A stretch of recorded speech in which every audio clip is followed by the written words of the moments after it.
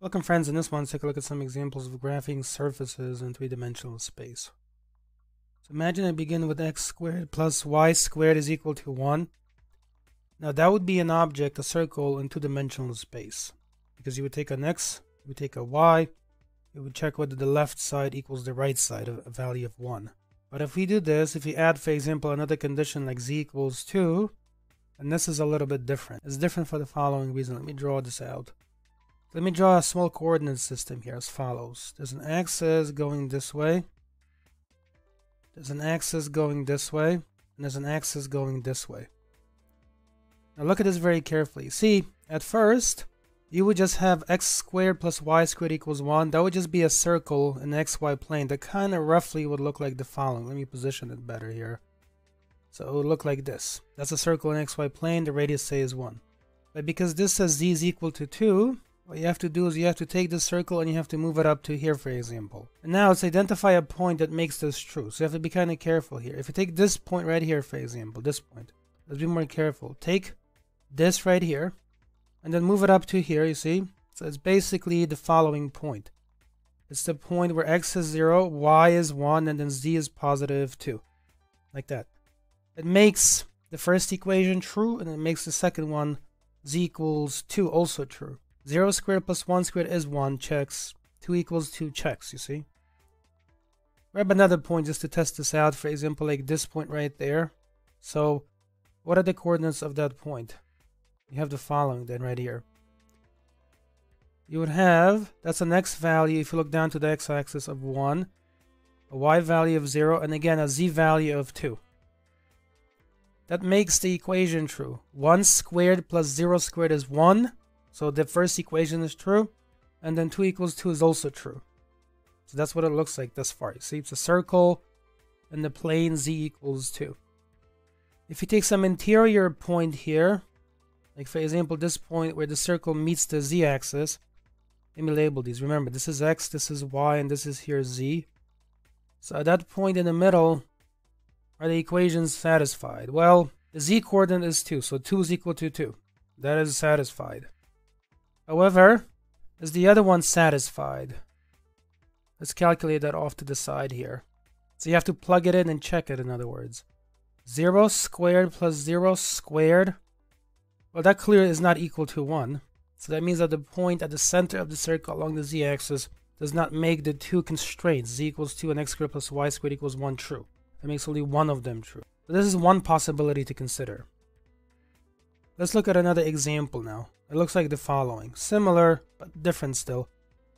Again, draw a coordinate system. So draw an axis this way, draw an axis going up this way, and then draw an axis this way. Within here, we're going to do the following now.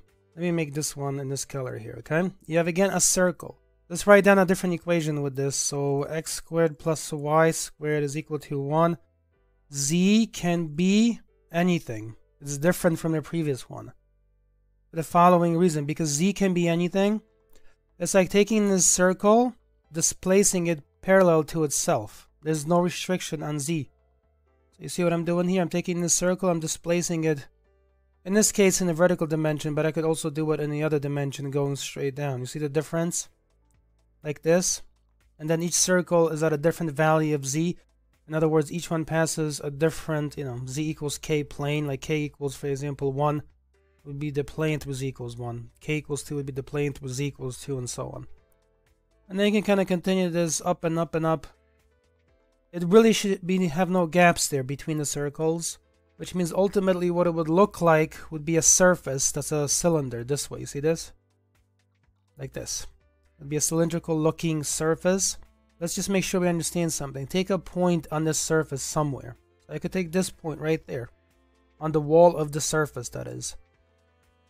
It could have coordinates like this one.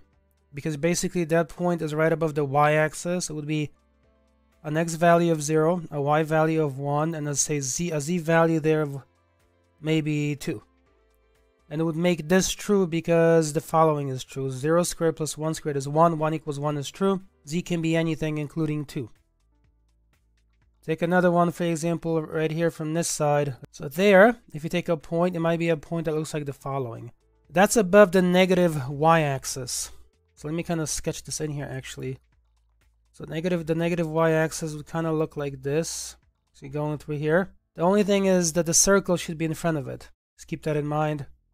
So in other words, you have to be careful when you sketch these to be suggestive of the right behavior of the object. So kind of, you see, this should cover that. Okay, but imagine the surface that we're generating is a kind of semi-transparent. So you kind of still see through it. So that point there would be, for example, something like an x value of 0, a y value of -1, and say a z value, and then count up. So 1, 2, 3, 4, 5, for example. It would make this equation true because 0 squared plus -1 squared is still 1. That's made true. Z can be anything, including 5.